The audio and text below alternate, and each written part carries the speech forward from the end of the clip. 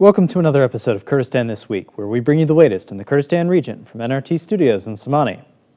The Kurdistan region passed 1,000 officially recorded COVID-19 deaths on Friday afternoon. Although the death toll was relatively low during the spring, it accelerated over the summer once the lockdown procedures ended. On Tuesday, the region recorded a new single-day record with 677 new cases. Erbil is the hardest-hit governorate at the moment, with Duhok and Somani continuing to record significant numbers of new cases each day. The government also renewed its push for residents to wear face masks, but adherence remains spotty. Residents and public sector workers demonstrated across the Kurdistan region on Saturday, demanding that the Kurdistan Regional Government pay public servants in full and on time and ensure reliable public services. The demonstrations come as the government is struggling to deal with deteriorating economic conditions. Many young people are unemployed, including thousands of graduates of higher education institutions.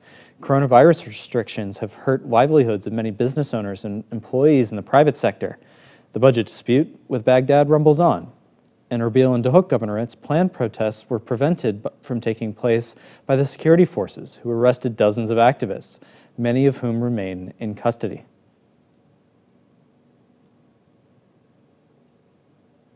NRT reporter Ahmad Zakhoy continued to languish in detention in Duhok governorate this week, with no clarity as to the charges against him. Zakhoy was arrested on August 20th in a pre-dawn raid, hours after being prevented from covering a protest at the Ibrahim Khalil border crossing.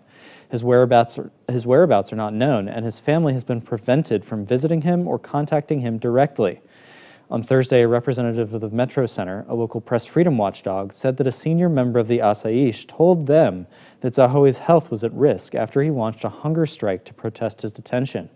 Local and international press freedom monitors, including the Committee to Protect Journalists and Reporters Without Borders, have called for his immediate release.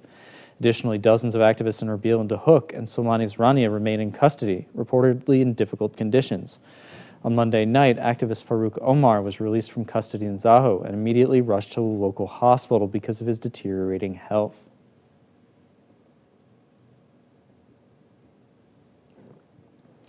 The KRG decided on Sunday to resume the process of promotion within the Peshmerga, which has been suspended for several years, starting with those officers who were eligible in 2017. The promotion system was suspended as a cost-saving measure during a previous period of austerity. Officers who are eligible for promotion in 2018 and 2019 will be dealt with at a later date.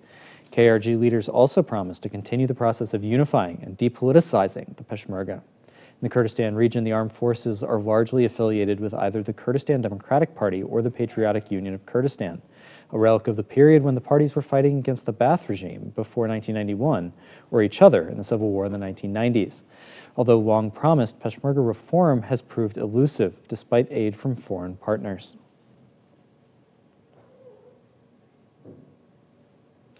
Finally, doctors from Somani working on rotation at a hospital in Chamchamal have been on strike for 2 weeks, claiming that the government has not paid their allowances. The allowances help pay for transportation and other expenses incurred by state employees working off-site or in remote areas. They have also objected to the 21% cuts imposed on their pay by the government in July and August. The hospital is the only emergency room in the district, and non-physician healthcare staff have stepped in to fulfill some of the striking doctors' duties. It is the latest in a series of labor strikes in the health sector in the Kurdistan region since April.